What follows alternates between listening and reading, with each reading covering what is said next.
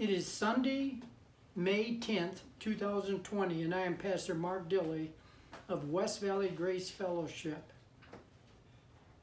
I pray the message this morning will be used to strengthen you in your faith and encourage you in your walk with our Savior and Lord, the Lord Jesus Christ.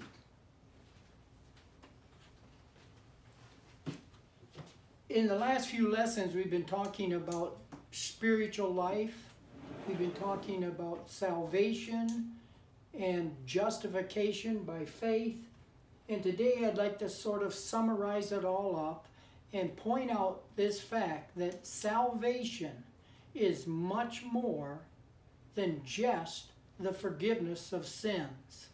But the forgiveness of sins is the primary issue in the message of salvation for today. Our salvation is through the cross of Christ alone. Adam's sin brought unimaginable devastation to both physical and spiritual death, along with a depraved nature which has alienated the human race from God. Let's look at a couple of verses. Colossians chapter 1 and verse 21. Colossians 21 and verse 21.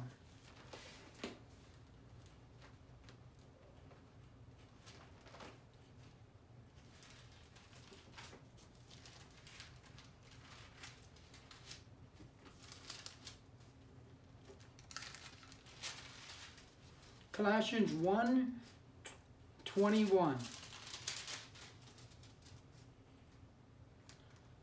Once you were alienated from God and were enemies in your minds because of your evil behavior. And so that was the condition that Adam's sin brought to every human being. Let's look at Ephesians chapter 2 in verses 11 and 12. Ephesians chapter 2, verses 11 and 12. Now in our Wednesday studies, we're talking about rightly dividing the word of truth. And it is critical to understand the difference between a Jew and a Gentile. The difference to understand between God's dealings with Israel and God's dealings with the church, the body of Christ. And so here in Ephesians chapter 2 and verse 11, Paul is pointing out the horrific condition the Gentiles were in. And so in verse 11 of Ephesians chapter 2, therefore, remember that formerly you who are Gentiles by birth and called uncircumcised by those who call themselves the circumcision, that done in the body by the hands of men. Remember that at that time you were separate from Christ, excluded from citizenship in Israel, and foreigners to the covenants of the promise, without hope and without God in the world.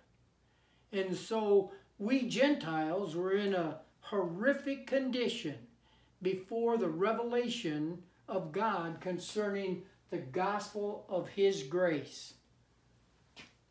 The salvation that God has provided in grace for us today removes every obstacle that prevents fallen man from having a relationship with the one holy, righteous God, the creator of all.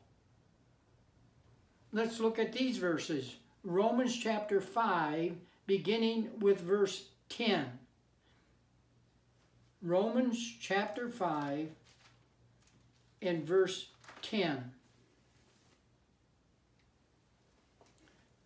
For if, when we were God's enemies, we were reconciled to him through the death of his Son, how much more, having been reconciled, shall we be saved through his life?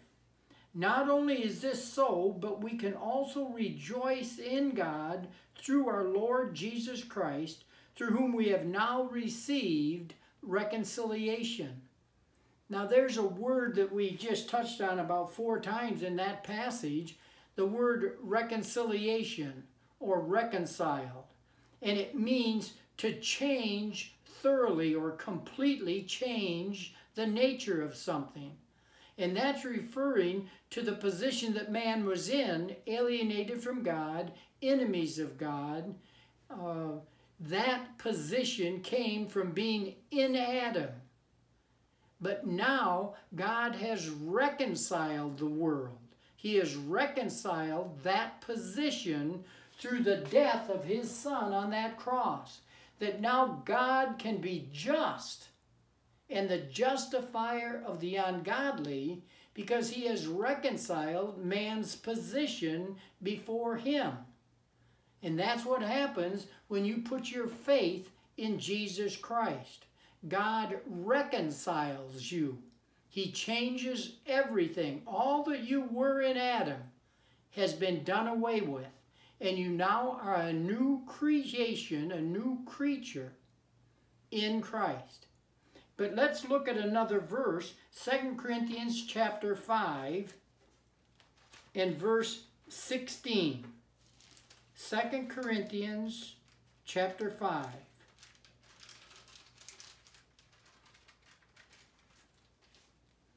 And beginning with verse 16. So from now on, we regard no one from a worldly point of view. Though we once regarded Christ in this way, we do so no longer. Now that's a very important verse. What the Apostle Paul is declaring here is that even though everything we have comes to us through Jesus Christ, we don't recognize him as the Christ that walked on the earth.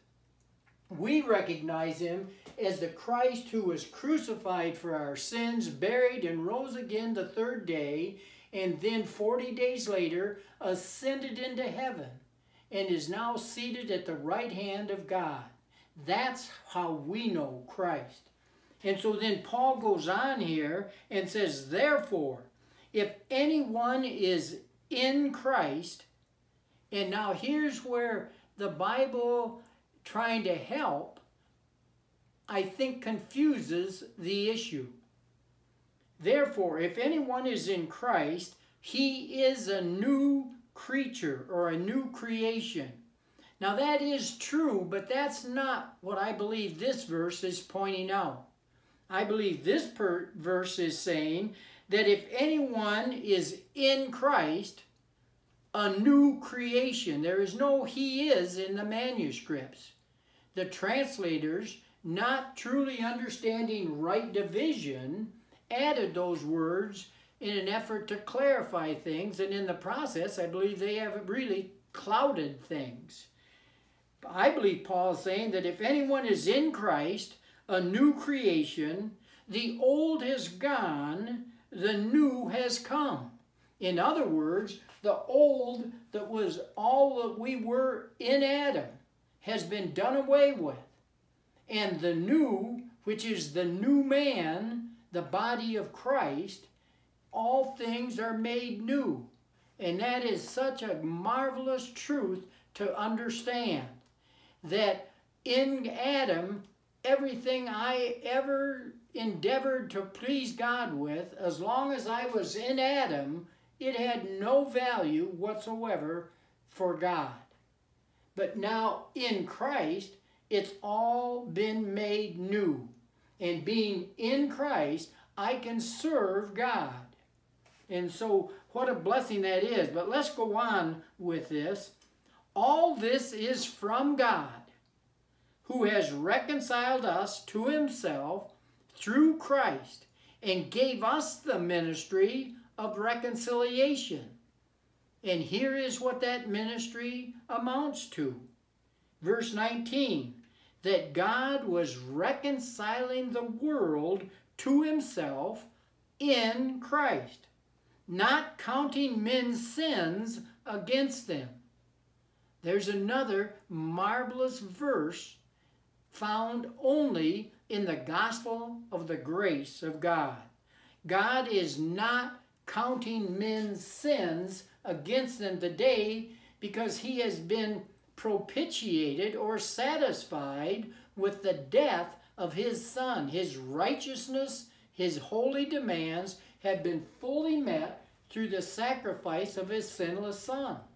And so now God can be just and forgive sinners their sins solely by faith in Jesus Christ alone. And then let's go on.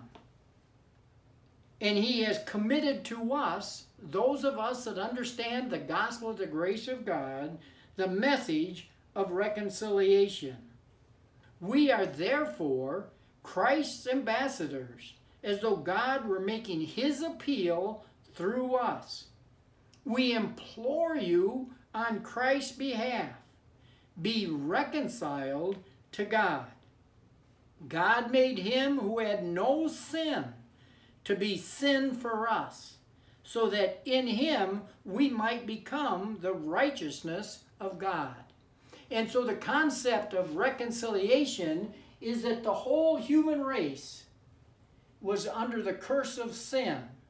And now, through the sacrifice of Christ, God has reconciled that situation and made it possible for anyone to be reconciled to him personally by faith in Jesus Christ, believing he died for our sins on that cross. And that's what it is to be saved. This salvation is in Jesus Christ alone.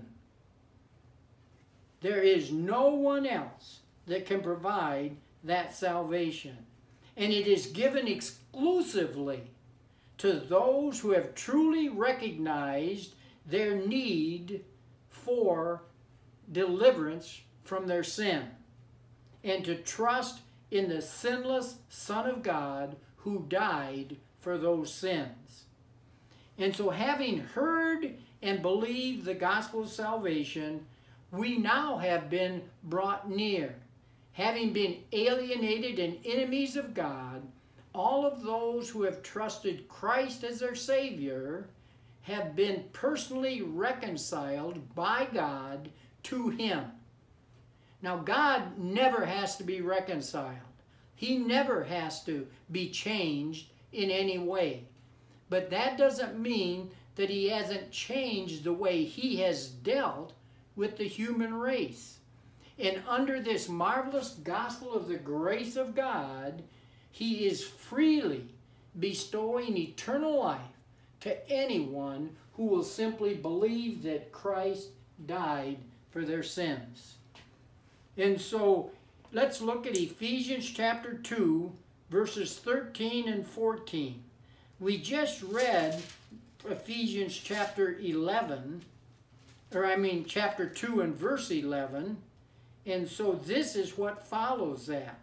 Ephesians chapter 2 and verse 13.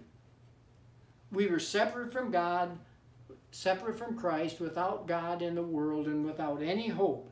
And then he goes on to say here, verse 13, but now in Christ Jesus, you who once were far away have been brought near through the blood of Christ.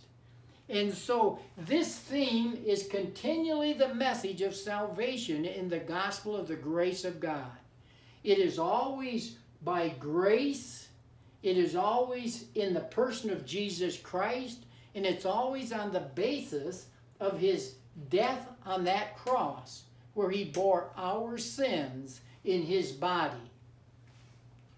Okay, let's go, having believed the gospel, we've been made alive with Christ. Ephesians chapter 2. Again, Ephesians chapter 2 and verse 4. But because of his great love for us, God, who is rich in mercy, made us alive with Christ, even when we were dead in transgressions. It is by grace you have been saved. And God raised us up with Christ and seated us with him in the heavenly realms in Christ Jesus, in order that in the coming ages he might show the incomparable riches of his grace, expressed in his kindness to us in Christ Jesus. For it is by grace you have been saved through faith, and this not from yourselves, it is the gift of God, not of works, so that no one can boast. Our salvation is in the person of Jesus Christ alone. I'm amazed today. It's pretty much acceptable to everyone to talk about God in some way. But as soon as you start to mention the Lord Jesus Christ as the Son of God and the only way to heaven, you have become politically incorrect. But yet I would much rather be a servant of God and please God rather than men. There is no salvation in any other than the Lord Jesus Christ. There are not many different religious ways to God. Jesus Christ himself said, I am the way, the truth, and the life. No one can come to the Father but by me. And so I stand uncompromisingly on the gospel of salvation found in Paul's letters, found in Christ alone. So having been saved by grace through Christ, through faith, we have received the forgiveness of our sins. In Colossians chapter 2 and verse 13, and here comes another little aspect of this marvelous, pure gospel of grace that so many people truly haven't understood. Colossians chapter 2 and verse 13. When you were dead in your sins and in the uncircumcision of your sinful nature, God made you alive with Christ. He forgave us all our sins. And so every sin that I have ever committed, every sin I will ever commit, God has already forgiven me. That is the gospel of the grace of God. Jesus Christ bore my sin in his body on that cross, and he died in my place so that I could receive the forgiveness of my sins. Now, I realize there are many people that believe that when Jesus Christ died on the cross, that it was right there that God forgave the entire world of all their sins. But I don't believe that would stand the test of Scripture. I'm not going to go into it right now, but I'll just make some references to it. For example, when Peter preached, he told them, repent and be baptized, and you shall receive the remission of your sins. And Paul mentions the same thing. I'm not going to spend any more time on that thought right now, but I believe totally that the forgiveness of sins comes when you put your faith in Jesus Christ, who died for those sins. And so let's look at a couple other verses real quickly. Let's look at Colossians chapter 1 and verse 13. For he has rescued us from the dominion of darkness and brought us into the kingdom of the Son he loves, in whom we have redemption, the forgiveness of sins. And in the King James Version, it says, in whom we have redemption through his blood, the forgiveness of sins. It reads more, the King James reads more like Ephesians chapter 1 and verse 7. Let's go back there. Ephesians chapter 1 and verse 7. In him we have redemption through his blood, the forgiveness of sins, in accordance with the riches of God's grace. Do you see that continual pattern? It's always about grace, it's always about Christ, and it's always about his sacrifice through his blood or through the cross. And that's why I believe Paul said in writing to the Corinthians that the preaching of the cross is what he focused on. And the preaching of the cross is foolishness to the world, to most people, to the unsaved, until they are illumined to this marvelous truth. It is foolishness to them. They just won't believe it. Okay? Having been justified by God, we have the righteousness of God imputed to us. Now, we've studied these things out before, but I want to bring them all together before we move on into sanctification. And so, 1 Corinthians chapter 1. 1 Corinthians chapter 1 and verse 30.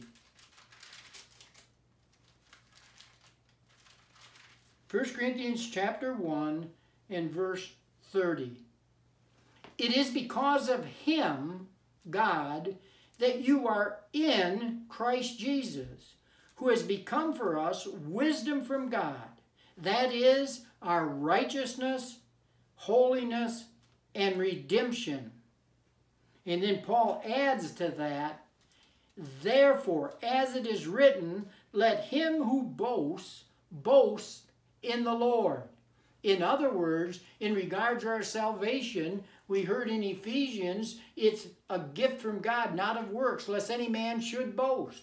Here Paul is saying, if we are going to boast, boast in this marvelous gospel and in the person of Jesus Christ, who died for our sins.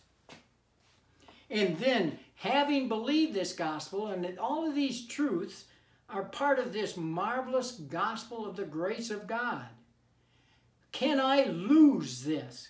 Can I do something that would separate me from God now that I've been united to God? And I believe understanding the gospel of the grace of God brings you to this understanding, that nothing in all the world can ever separate me from the love of Christ or from the love of God that is in Christ Jesus. Let's look at Ephesians chapter 1. Now somebody might think, boy, you just use one part of the Bible over and over again. Yes, that's true, because the gospel of the grace of God is written in Paul's letters. He was the one chosen by Christ, commanded by God, ordained of God, to take a message to the Gentiles. And me being a Gentile, he is to take it to the Gentiles, to their kings, and the children of Israel. This gospel for today, the gospel of the grace of God, is for the whole human race. And it is a very exclusive, distinct message of pure grace. It doesn't depend upon us. It depends upon the faithfulness of God and the revelation of his grace to us in Christ Jesus. And so let's look at Ephesians chapter 1 and beginning with verse 13. Ephesians chapter 1 and verse 13. And you also were included in Christ when you heard the word of truth. And that's what you're hearing today. The gospel of your salvation. Having believed, and that's the key, having trusted in that gospel, having trusted in the person of Jesus Christ, Having believed, you were marked in him, in Christ, with a seal, the promised Holy Spirit, who is a deposit guaranteeing our inheritance until the redemption of those who are God's possession to the praise of his glory. And so in the gospel of the grace of God, all who have believed in Jesus Christ, that he died for their sins, God seals you, which is your guarantee. It is the Spirit of God himself who indwells every believer. He is that seal, and it guarantees your redemption. There is no way that that can be undone. And the implications that theoretically, if it could be undone, it is just amazing all the things that God would have to edit or retract or change. And we'd go out of Christ and back into Adam, and we would be dead in trespasses and sins again. And then we go down someplace and get saved again. And then we lose it again. And it becomes just ludicrous to continue in that type of cycle. In the gospel of the grace of God, salvation is all of God's grace, freely bestowed on every individual who trusts in Jesus Christ. And so let's go on here again. Let's go to Ephesians 4:30. Ephesians chapter 4 and verse 30. Paul writes, "And do not grieve the Holy Spirit of God, with whom you were sealed for the day of redemption." God has sealed you. He is the one that nobody can take out of his hand. Nothing can ever separate you from his love that is in Christ Jesus our Lord. And having believed the gospel, and here comes this amazing truth. Having believed the gospel, we have been baptized by the Spirit of God into the body of Christ. This is another facet of this marvelous gospel of grace for us today. Let's go to 1 Corinthians chapter 12. 1 Corinthians chapter 12.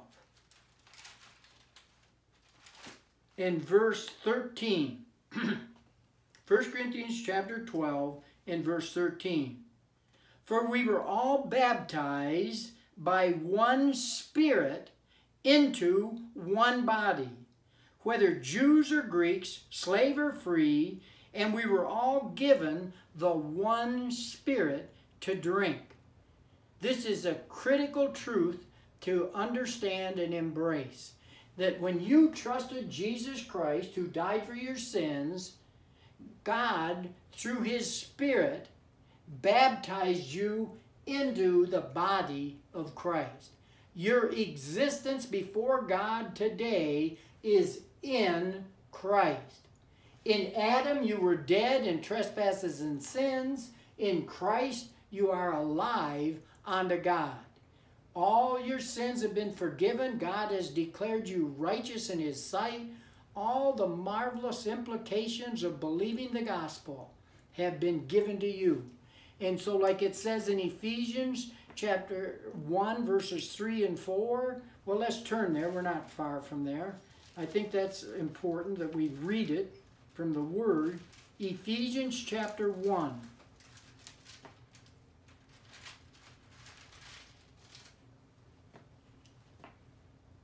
Ephesians chapter 1, beginning with verse 3.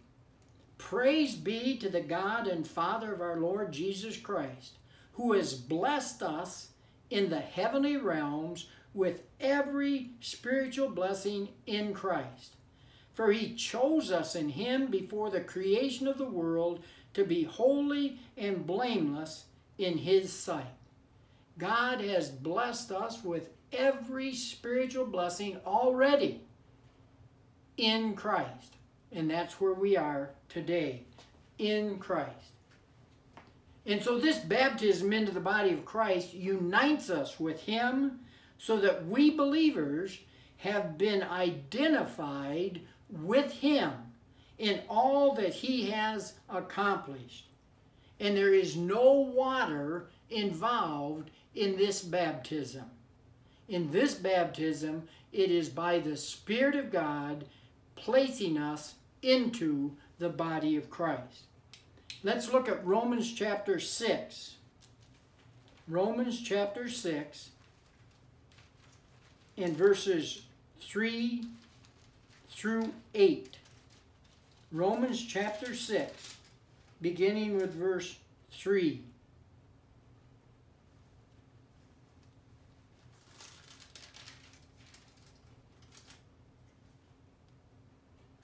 Or don't you know that all of us who were baptized into Christ were baptized into his death?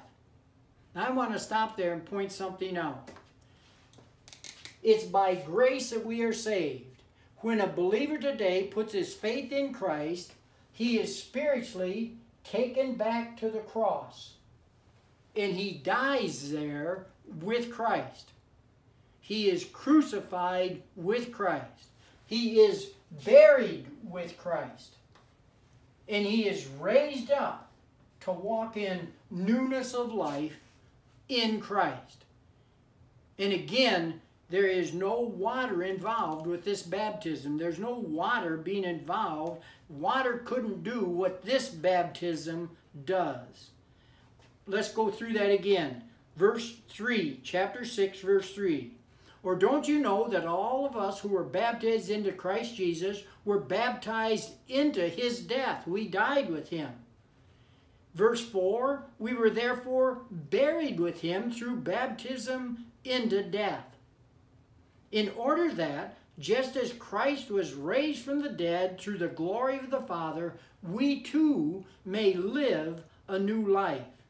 And then verse 5, if, and that's not a conditional if, it is the idea of since.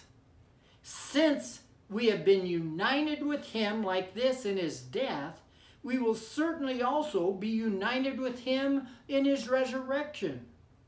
For we know that our old self, and that's our old man, that's all that we were in Adam before we were saved, all of that, as he goes on here, was crucified with him, so that the body of sin might be done away with, that we should no longer be slaves to sin.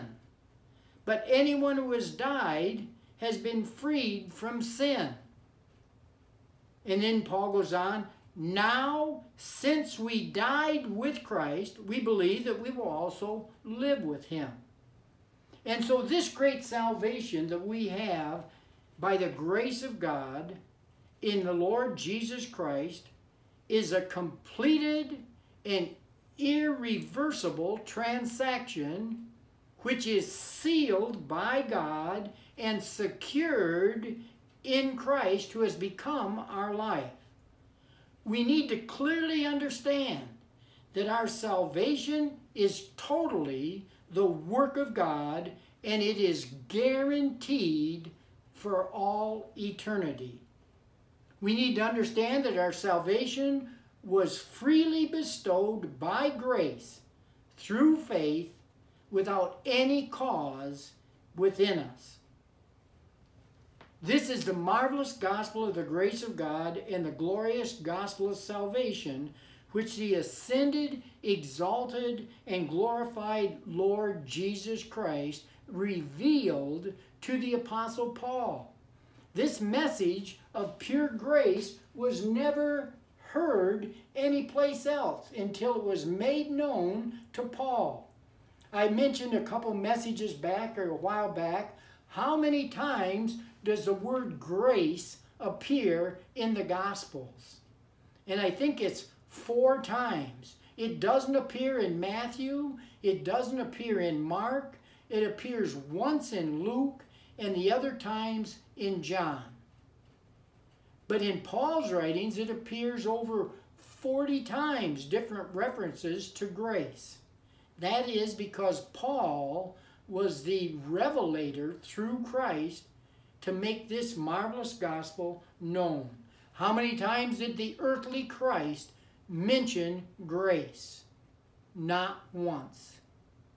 That's what makes this message for us today such a glorious gospel. When we have the full assurance and understanding of this distinct message entrusted to Paul, it brings a tremendous joy and peace to our lives. When we truly understand every believer, when we truly understand this message, every believer is overwhelmed with praise and thanksgiving. Our life is to be focused on this marvelous gospel of His grace. And we are to set our affections on things above and not on the things of this earth. For example, the present situation with social distancing and isolation and quarantines, none of that has any impact whatsoever on this marvelous gospel and the peace and joy it brings to our lives. And so let's conclude with what Paul instructs us to do if we understand how marvelously we have been blessed in the gospel of the grace of God. Let's go to Philippians chapter 4. Philippians chapter 4.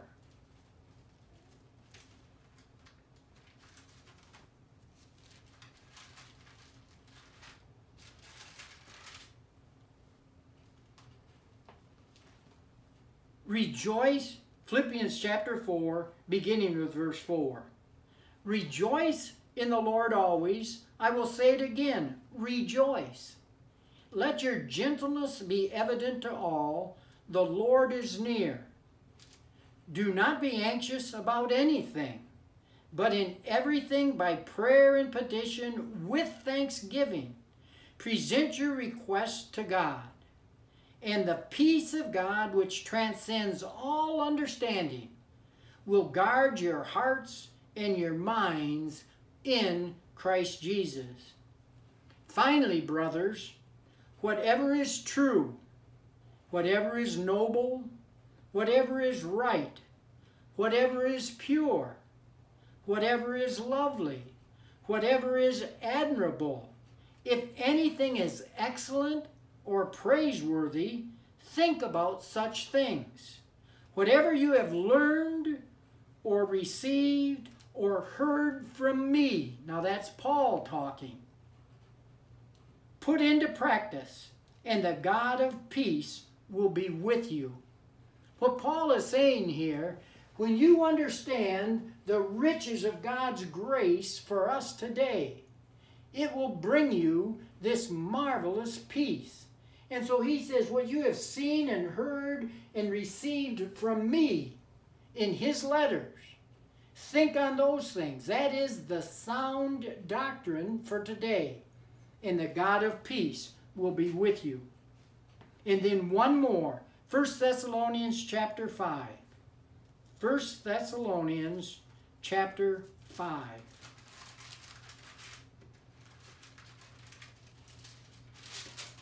Begin with verse 16. Be joyful always. Pray continually. Give thanks in all circumstances. For this is God's will for you in Christ Jesus. That's what God wants from every believer.